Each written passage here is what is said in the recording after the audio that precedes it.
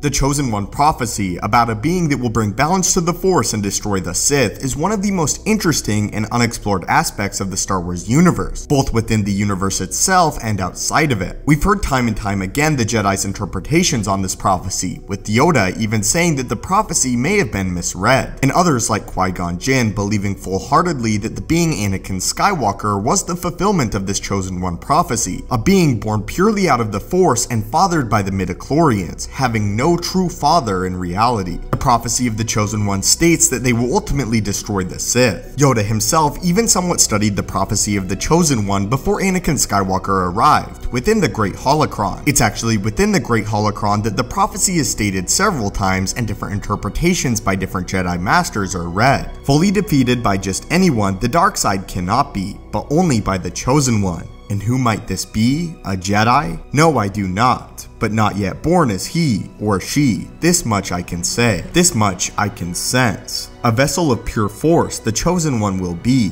more powerful than any Jedi in history. Further within the Great Holocron, this can be found. A Jedi will come to destroy the Sith and bring balance to the Force. But what exactly are the implications of this prophecy among the Sith Order, and what did the Sith believe about this Chosen One prophecy? Many believe that the Chosen One prophecy occurred thousands of years before the Sith Order would be seemingly wiped from the star map, and after the Sith were nearly defeated by the Jedi and went into hiding, the wider Jedi Order believed that the Sith were gone forever, therefore causing many Jedi Masters to believe that the Chosen One prophecy was in fact false, and that the Sith Lords would never return again. Little did they know, in the form of Darth Bane, they were simply hiding within the shadows of the universe. Still though, the Sith themselves knew about the prophecy, so what were their interpretations of it, and this being that was said to one day destroy them? In truth, many Sith Lords thought little of the Chosen One prophecy, and still believed that no Jedi could ever compare to the power of the most mighty Sith Lords. Even more shocking than this, some Sith Lords including Darth Sidious and Darth Plagueis discarded the prophecy entirely, believing it was completely false, but still finding humor in the fact that some Jedi would create an ultimate being that would one day destroy the Sith within their minds. The Sith themselves though did have a prophecy, which later Sith Lords would also grow to discard. Sith Lords like Darth Sidious as well as Darth Plagueis. This version of a Sith Chosen One is known as the Sith Ari. The Sith Ari is described as a perfect being of the dark side of the Force, and a being that will one day destroy the Sith Order, but again rise it from the ashes more powerful than ever. What's unique about the Sith Ari prophecy is unlike the Chosen One prophecy, it's believed that there are many Sith Aris over the Star Wars timeline. Sith Aris like the ancient Sith warrior Tulak Hord, Darth Bane, and even Darth Sidious. Darth Plagueis even for a time believed that he may be the Sith Ari. However, this was ultimately proven incorrect when he was betrayed and killed by his apprentice. One who has freed themselves from all restrictions has reached perfection, their potential fulfilled. Perfect strength, perfect power, perfect destiny.